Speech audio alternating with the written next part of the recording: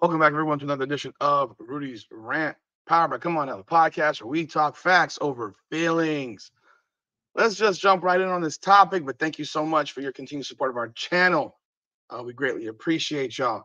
Keep in mind, we have a second channel that's growing as well. Please be sure to go over there and subscribe also right here at Rudy's Rant on YouTube. Go check it out. We'll be putting content on there. We're trying to build up the following before we start dropping a whole bunch of content on there because we want you to actually see it. So jump on in over there and subscribe as well. And don't forget to like this video, share it, and subscribe to Come On Now, the podcast. Again, greatly appreciate you. Let's just jump right on in. Colorado drops a heartbreaker last night to Kansas State, 31-28. Down 10 going into the fourth quarter, they make a comeback. They take the lead 28-24 with about 4 minutes or so, about 3.5 minutes to go in that game. And then they pretty much immediately blow it. I mean, that's the best way to say it.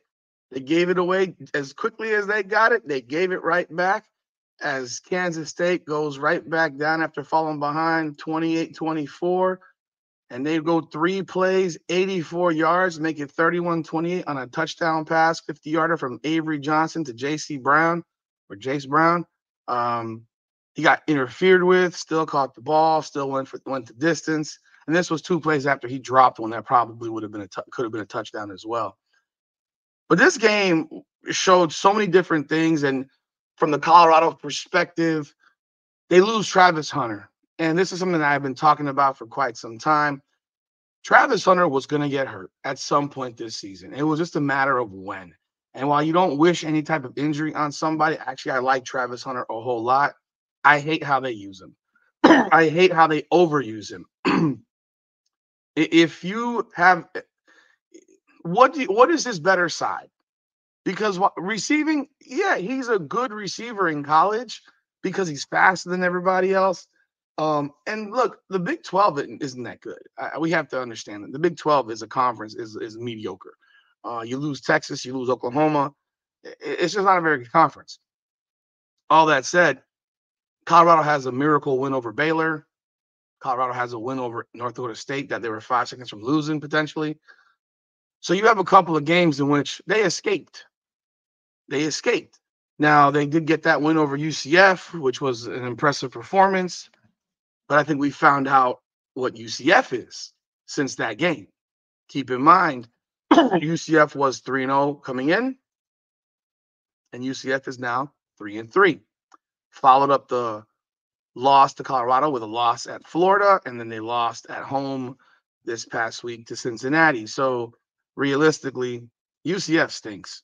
So that win, while it was a good win for Colorado, UCF wasn't that good to begin with. So we're looking at a situation now where this was the first opportunity for them to really get a showcase victory over a Kansas State team that was ranked 18th, 4-1 coming in, and coming off of a dominating win over Oklahoma State last week. End of the day, Kansas State dominated most of this game. They're up 24-14, probably should have been up more. Giddens, their running back, DJ Giddens, who's an absolute beast. He has a chance for a wheel route that he drops that would have been potentially would have gone for a touchdown. Definitely would have gotten him a first down. So instead of going up 28-14, they go up 24-14 when they kick the field goal. However, the way that Kansas State operated defensively, you're just sitting here like you're scratching your head. You're watching like, what are you doing? They had pressure on Shedeur Sanders all night. And I got to give credit to where it's due. Shedeur Sanders played a really good game. Now, he continues to do that thing where he tries to drift and drag plays out, but he doesn't get rid of the ball. And he takes sacks because of it. He ran into some sacks last night. While he was under pressure all game, he runs into sacks. And it's because he holds the ball too damn long. I watched his dropbacks. They're bad. They're not dropbacks. It's almost like he's backpedaling, right? A dropback isn't a backpedal. And technically, with technique, his technique is not good. and you watch it on every single play. I really was watching his dropbacks yesterday, and you see how it's just like it's a back pedal. And if you go check it out, you can see it. All that said, they're down 24-14. They get an interception of Shador at the goal line, return to the 25. And this is like, I think it was 11, 12 minutes to go in the game at that point. And you're sitting here saying, okay, run the ball as you've done the entire game. So there was 13-19 left. Run the ball as you've done the entire game. Hand the ball to Giddens. You get a few first downs. You pretty much run this clock down. Colorado couldn't stop Kansas State running the ball. The only time Kansas State really got stopped was when Kansas State decided to throw it. Because running the ball wise, Kansas State ran the ball down their throats. Giddens had over 100 yards at halftime. So, I mean, they had 4 possessions. The 4 possessions in the first half, they had 2 touchdowns, 2 punts. But even on again, when you look at the one possession in the first half, Giddens goes for 26. Then they throw. Then he goes for 13. Then they put in Edwards. Now, Dylan Edwards is the transfer from Colorado who went over to Kansas State. Dylan Edwards is not the same type of back as Giddens. Giddens is a truck. Giddens is a guy who has great agility, and he reads holes very, very well. Whereas Dylan Edwards is more of a scat back. He's small. You don't give the ball between the tackles to a small running back. You change it up. This is a situation where Edwards should be hitting on the edges, but they're handing the ball in between the tackles, and he can't break those tackles. Whereas Giddens runs through tackles. I mean, he made Shiloh Sanders look like the overrated bum that he is. Yes, Shiloh Sanders is an overrated player. He's 24 years old. He can't make tackles. He's always looking to headhunt. He'll risk a penalty, risk missing a tackle to headhunt somebody. In fact, he had a headhunting tackle in the first half where he clocked Giddens across the back of the head when Giddens was already down, and they didn't even look at it for a potential review of a targeting penalty. It was a dirty play because he was down. He was down and the thing was dead, and he went straight for his head. And that's how Shiloh Sanders plays. And it's one of those things where I thought their defense was better when he wasn't out there. Because if you look at their last few games since he hasn't been playing, their defense played better. He comes back, and their defense looks like trash again. I thought their defense was terrible yesterday. But even if you look at it, 1st and 10, Edwards runs the ball for 2 yards. Then they pass, and they punt. Every time they decided to become a passing team, they did not succeed. There were issues. Now, sprinkling the pass is one thing. Making the pass your focal thing is not what works for Kansas State. Even in their first drive of the second half, 16 plays, 81 yards, touchdown, they go 21-7. And then immediately thereafter, they let Colorado go right down the field. And when I say let them, I say from a perspective of you just got the lead. You've eaten, you have a 14-point lead. You've eaten up 8 minutes. Well, one thing you cannot do is let Colorado go right back down with a quick drive. Not to mention, Travis Hunter and Jimmy Horn Jr. are not playing. So there's no reason on earth that these guys should be completing passes like this. And that's a testament to Shador and his ability to find guys, but also an indictment on what they're doing defensively. Because these other receivers should not be running wide open like they are. They're not good enough. They're not good enough. Sorry. But they look good. But they looked. I mean, Shador did a great job. He found guys. But it's like Will Shepherd, 25 yards. Will Shepherd, 15 yards. Amari Miller, 13 yards.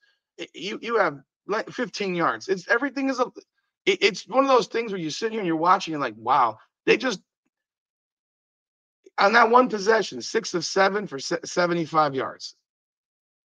Now, Shador, numbers-wise, incredible. At one point, he was 33 of 37. He finished 34 of 40 for 388, 3 touchdowns and a pick. But man, oh man, oh man, when you look at from the situation at 21-14, now K-State goes back down the field, right? They have the ball. Run the ball, 15 yards. Run 3. Now we go to pass the ball, 2nd and 7. He's sacked. 3rd and 14. Avery Johnson completes a pass to Jaden Jackson for a first down. You're going to complete passes. But every time they went to pass, in early situations, it seemed like for the most part, until the end, they had problems. They just had problems. Giddens for one. And then this is where he had Giddens wide open and Giddens just dropped the ball. So that's not so much the fault on this one for throwing the ball because Giddens just dropped the ball. They kick the field goal, they go up 24-14. Again, Colorado's moving down the field again because Kansas State's putting pressure, but then yet giving up these. It's like if you don't get to Sanders, he's going to complete a pass because these guys are going to be playing park ball. Someone's going to run open, and next thing you know, it's a completed pass. Because Colorado did not run the ball at all yesterday. Not at all. 10 carries the entire game. 10 carries for 21 yards. They did not even try to establish the run. They're down 21-7, and they're playing no huddle offense. Down 21-7 on their home field with 7 minutes to go in the third quarter. They were playing the game like they were down 35. Now, that might work for them, but I don't think it works for the longevity and the health of your quarterback. Or the receivers for that matter, because you know how Travis Hunter got hurt? Offensively. He got hurt taking a hit. A perfectly clean hit. He got hit right under the shoulder pad, coming across on a crossing route. After he caught the ball, he goes in, he gets hit. I think it was his left shoulder. He gets hit, and apparently whatever hit he got, I don't know what happened specifically because I saw the play, but they never really told us. Did he separate his shoulder, dislocate his shoulder? I think maybe he suffered a shoulder strain or sprain, and if he can't lift his arm up, then he can't play. Like that's a problem. You're a wide receiver and a cornerback. He can't even play on defense if he can't lift his arm up. And when I saw him go out, I'm like, oh, he's done. You could tell he was done because he's a dog. He's not going to quit. But if you can't lift your arm up, you're not going to be effective. So they get the ball down again to the KSU 21, and this is another example. You have a 3rd and 13. This is what happens in this game. You have 3rd and 13 from the Colorado 22, and what does Kansas State give up? A 24-yard pass to Amarion Miller. What is going on? That's not supposed to be so, and it wasn't even hard. And that's what makes it so silly when you watch it. It wasn't even hard. It's like they were able. You don't have 25-yard plays in your playbook unless they're called bombs. But at the same time, when a guy's running wide open on a basic route, this wasn't a bomb. A 24. Kansas State defensively, schematically was just very, very interesting in this because they were getting to Shedeur the whole game. But when they didn't get to him, he crushed them. Now, Shedeur commits an intentional grounding. So now you have a 2nd and 28 from the Colorado 28. And what happens? A 51-yard completion to Amarion Miller down the right sideline. Where is the safety help? How does this man get beat deep? Like, this is insanity. But this is also how Colorado plays. So typically there's 3 potential options with Colorado. And at this point, you knew they're not running the football. They're not going to run the football. So why? I don't know why you even consider playing the run, but at the same time, you have to have over-the-top coverage. You need to have help, from the safety. You have to have it because they're either going to run a short, but they ran pretty much all day yesterday. These short little screens, the slants occasionally, but it's either the short screen or the deep ball. And in that situation, you can pretty much best bet that they're going to throw a deep ball. And the fact that you're not prepared for that or ready for that's crazy. So they hit that play for 51, and on the next play, they get to his feet again. He airmails it over his receiver, who was covered no less. It's intercepted. Taken back to the 25, you're sitting here saying, this game could be over now if Kansas State just does what it's been doing because Colorado hasn't slowed them down. And now you take out Giddens. And I'm sitting here like, is there some like backroom deal where the coach is saying, I got to find a way to blow this game on purpose? I'm joking, but I'm sitting here saying, what you're doing is working. They cannot stop DJ Giddens. Why the hell in the world would you even take him out of the game? He needs to get the ball. Was he hurting? I don't know. Was he tired? I don't know. He ran for over 180 yards, but immediately Dylan Edwards inside the tackles. Dylan Edwards inside the tackles. 1 yard, 1 yard. And then they put Giddens back in the game and he completed a pass for 4 yards and they got a punt. That 3 and out was massive because if they get 2, 3 first downs and then punt, game is probably over. You're talking about instead of the ball 11:27, you're talking 40 seconds, 40 seconds, 40 seconds. If you get 2 first downs, if you just got one more, that if you just got a first down there, you're looking at 8.5 minutes left. If you got 2, you're looking at 6.5 minutes left. Because K-State did a really good job bleeding clock on every play. They didn't snap the ball with 20 seconds to go on the play clock. They were snapping it with 5. So Colorado gets the ball back, and boom, boom, boom, boom, boom. They're down the field again. 14 yards. You had where was it here? You had a 3rd and 7 at KSU's 42, and they get in and they get held, and then the DB commits a pass interference. So now you have offsetting penalties. Why he committed pass interference, I have no idea. That was just a bad play. And then, of course, they get 4 yards on the next play, and then they get a 14-yard completion on 4th and 3, where LaJohntay Webster is wide open. Uncovered open. Like those types of breakdowns can't happen. That's why I say the Big 12 is just not very good because even the teams that are considered good are not very good. You look at the rest of it, 17 yards from Shedeur and incomplete, and then Shedeur for a 1 yard pass, and they run the ball in. They ran the ball. So it's 24-21 with 6:44 left. And then we get this stuff with this is another one that just was baffling. There was a 23-yard pass from Avery Johnson. So again, here we go. Start over. Remember, they've been running the ball the whole game. Now all of a sudden, it's first down from the 25, and Avery Johnson's throwing the football. DJ Giddens is sitting on the bench. Dylan Edwards is in the game. Why? Are you trying to not win? But they complete a pass over the middle to Jace Brown for 23. Now Giddens is back in the game. He goes for 5. It's 2nd and 5 from the 47. Why are you going to start throwing the damn ball? I'm sorry. He completes the pass for 12 for a first down. They're at the 35 of Colorado. Giddens goes for 4. Okay, 2nd and 6. So then what do they do? Pass, pass, pass. You've run the ball down their throat. You sprinkle in pass. It was a very odd game plan for a team that had done one thing pretty much the entire game. And then when the game was on the line, they just went completely out of character of what they were doing. It's like almost like it's a choke job. If Kansas State had lost this game, it would have been an epic choke job, similar to how Baylor lost. They choked. They choked. And I give Colorado credit. They never quit. And that's one thing I can respect about Colorado. I think defensively they still stink. People can lie to themselves and say their defense is better. Defense stinks. If you can run the ball, you run the ball up their ass. They can't stop the run. They cannot stop a nosebleed.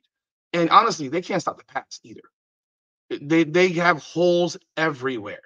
K-State's not a passing team, but K-State won the game passing the ball at the end. So Avery Johnson's throwing the ball, and instead of running the ball, I'm not understanding. Now it's 4th and 6 from the Colorado 31. And you're sitting here, there's a decision to make. There's 4:02 left. See, besides the fact that you decided to pass the ball, you're also stopping the clock because Colorado had 1 timeout left. So you're stopping the clock. So after this run for 4 yards, you burn 33 seconds and you throw the ball. So they burned 6 seconds over the next 3 plays. So what happens here? You have 4th and 6 from the 31, and instead of kicking the 49-yard field goal and going up 27-21, of course, I get the thought process. The thought process, in my opinion, from Kansas State was we kick a field goal, we make it, it's 27-21, a touchdown still beats us. That's the mentality. I understand it. And I guess watching how your defense was getting gashed at times for chunk plays, you have that concern as a coach. And I understand that. But you still have to play the smart, you have to trust your defense, in my opinion. So either you punt, which is probably a very unpopular decision if you're too afraid to have your field goal kicker kick, or you attempt a 49-yard field goal. If you miss, they get the ball right there. Okay, good. They still need a touchdown to beat you. I'm sorry, they need a field goal to tie because it's 24-21. You need a field goal to tie. They need a touchdown to beat you. It may change how Colorado approaches it, which I think it would have, because coaches just psychologically play for field goals in field goal difference games. But what happens? Colorado blitzes everybody. Avery Johnson, who's an okay throwing quarterback, not a great throwing quarterback, an okay throwing quarterback, makes a terrible throw. It bounces off someone, gets intercepted by Colton Hood, and it's returned to the Kansas State 17. The only thing that stopped it from being a pick six was the guy just tripped over the grass. He didn't get tackled. He tripped over the grass. Now, luckily for him, Colorado punches it in the end zone 2 plays later, and they're up 28-24. So you have now seen the 24-14 lead disappear because you went out of character. And again, I don't think Colorado's defense did anything special. I think Kansas State just stopped doing what they were doing. And you hear the commentators saying, oh, well, they only run the ball for 11 yards in the fourth quarter. Yeah, because they haven't really tried to run the ball. My dog is barking. I apologize. You have to stay in the character of your team, whether it's in the fourth quarter, the third. You have to be who you are. And when you're up 24-14, and I think Dylan Edwards is a good running back, but you can't run the same plays for Dylan Edwards that you run for DJ Giddens. If you've seen, I mean, DJ Giddens is a bad dude. He's a bad dude, powerful runner. So now you have the situation here where they get the ball at their own 16, and the first pass was to JC Brown. He dropped it. I mean, that was a ball down the sideline that he dropped. Next play is a completion where Giddens runs wide open. So Giddens is in the game. He catches a swing pass. He's wide open. I don't know where Colorado's defense was, but Giddens goes for 34, gets to midfield. He was wide open. On the next play, Avery Johnson hits J.C. Brown on the left sideline. He gets interfered from behind, catches the ball. Guy misses the tackle. He runs in, touchdown. They're up 31-28. And so they won the game throwing the ball, but they should never have been in that position, because if they had continued to run the ball as they had, it's weird. You look at it, 1, 2, 3. I'm going to count these. 4, 5, 6, 7, 8, 9, 10. All right, 10. They threw the ball 10 times in the fourth quarter. Avery Johnson threw the ball 23 times the whole game. So 10 of his 23 passes were in the fourth quarter when they were winning by 10 points. That's leaving character. That's getting out of character. They ran the ball 40 times. 40. And when they ran the ball, let's take it this way. When they ran the ball, they were largely successful. They could not. DJ Giddens could not be stopped yesterday. It was impressive watching that kid. But then you get the ball now, and Colorado has a shot to win the game. And again, I give them a lot of credit. They fought, they battled, they didn't give up. But this is where Shedeur Sanders becomes Shedeur Sanders, and Shedeur has to remember, and he fails to do it because it's a story of him. He completes the pass for 4, incomplete. Then they have a false start, completes one for 6. It's 4th and 5. You need 5 yards. You need a field goal to tie the game. And this is where the problems exist, where you don't have. This is where Travis Hunter not being on the field truly makes a difference. And it's why I said that if Travis Hunter can't play, Colorado probably can't win. They probably can't win a game, because now you can game plan for no Travis Hunter. I'm gonna tell you right now, I don't know when they play. Let me see, when do they play next? They play on Saturday. They have an off week? No. They play on Saturday at Arizona. Arizona is 3-3. They have lost they lost 3 or 4. They lost to Kansas State 31-7 at Kansas State. They beat Utah, but then they lost to Texas Tech, who, I mean, it's crazy. And they got blown out by BYU this past weekend. Again, this is a team of similar teams, not great, not awful, but similarly matched teams. And you have an active athletic quarterback in Fafita with Arizona. But the question really comes down to this. And they can run the ball. I mean, their best running back is averaging, gosh, he's averaging almost 5 a carry. Shoot, probably about 5 a carry. Um, if Hunter can't play, it changes the offense. Because if Hunter's on the field in that final play where they decide where Shador decides to go downfield for a bomb, needing 5 yards, you have that guy who would have been up the. I mean, to me, that's an easy play if Travis Hunter's out there because he's running a crossing route or running a short route. The corners are petrified of him. They play 10 yards off of him, and he smokes them. And he gets the first down, more than likely. That's my opinion. But instead, Shador throws the ball downfield. They didn't have anyone running an intermediate route. And I saw some stuff where people were posting, well, he has this guy coming wide open across the middle. No, the guy was not wide open. Guy was not wide open. So stop that. There was no one wide open. In fact, Will Shepherd was blanketed, and some people think it was pass interference. I think it's a bang-bang situation where the ball was thrown 2 yards out of bounds, underthrown 2 yards out of bounds. The corner is looking. Just because Shepard's throwing his arms around him saying, I can't get back to the ball, the corner's looking back for the ball. Corner wasn't tackling Shepard. Ball was grossly underthrown. And in a couple of games earlier this year, they got away with that and had PIs called because the defensive player was not looking back for the ball. He's looking at the receiver and he runs right into the receiver. That's not what happened here. And you can call me, say whatever you want about me. It's not what happened. Compare that to the play against North Dakota State. Compare the play to what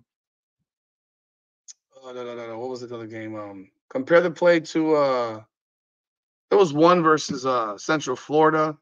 Oh, Baylor. There was one against Baylor. You compare those plays, it's different. It's a different situation.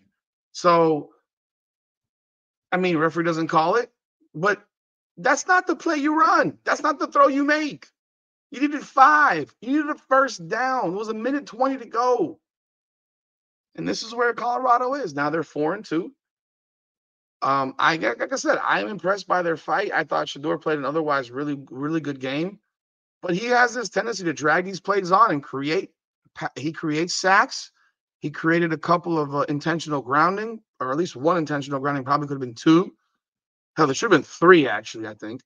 But the drifting and not getting rid of the ball quickly enough, when you don't have anywhere to go, just get rid of the ball. And that's where it gets you're wondering if you're like, are you protecting numbers? So let me know your thoughts. If you watch this game, what do you think of it? I stand by my thoughts on 4-8. I don't know that they're going to win. I don't know if Travis Hunter cannot play, they might not win another game. And the schedule's favorable. It's not a great schedule, but they might not win another game. They play at Arizona, at Texas Tech, at Kansas. Texas Tech can score points. Now they can't defend anybody. They can score points. They host Utah. Utah's not the same team that they were early this year. They host Cincinnati, and they host Oklahoma State. We shall see. But let me know your thoughts in the comments. I thought it was a very impressive comeback. I thought Kansas State allowed that comeback to happen by just leaving character. And at the end of the day, CU had a chance to have a big win they could put on their resume, and they lost. So they are no different than they were before. We found out that UCF really stinks. We know that Baylor stinks. Baylor's 0-3 in conference, 2-4 overall. We know that CSU stinks. The only good team that they've really played is Nebraska. And Nebraska is now what's Nebraska? Nebraska's 5-1. Their one loss was a loss to Illinois. But yeah, let me know your thoughts in the comments. Be sure to pound that like button. Be sure to jump on over to Rue's Rant and subscribe over there. Facts over feelings, man. Come on now.